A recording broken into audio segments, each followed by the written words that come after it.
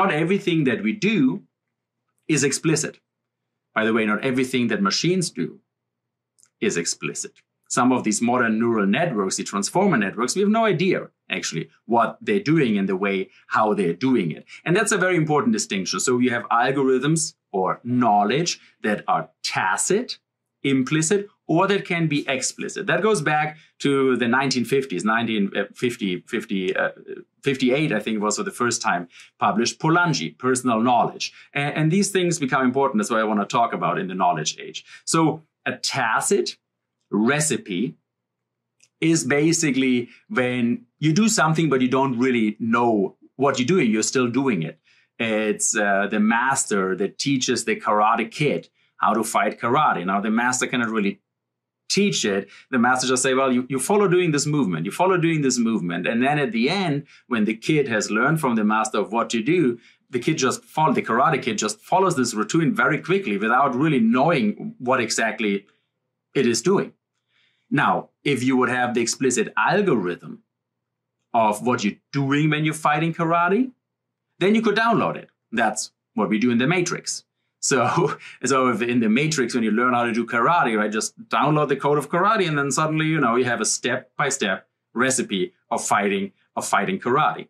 So what we often do with algorithms, the algorithmization game, is we have some kind of processes, we don't know what's going on, but we try to figure out step to step what it is in order to convert it into algorithmic form. Then we can code it up. We can write it up. Now, some modern neural nets, transformer networks, they do something, we don't really know what it is. And here the challenge is we have to see like, oh, what are you doing actually, your algorithm, right? We have to figure out the step-by-step recipe of what it's doing. And that goes back, this distinction, especially how it relates to artificial intelligence, goes all the way back to the founding years of our field. Once in a conference, they asked Professor John von Neumann, one of the founders of modern computer science, they asked Professor John von Neumann, a machine cannot think, or can it? And Professor Neumann responded, well, once you tell me exactly what it is a machine cannot do, I can build a machine that can exactly do what you described, step by step.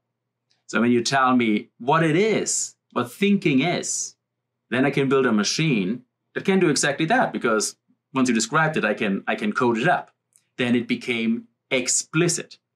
And so while not all algorithms are necessarily explicit, they're also tacit.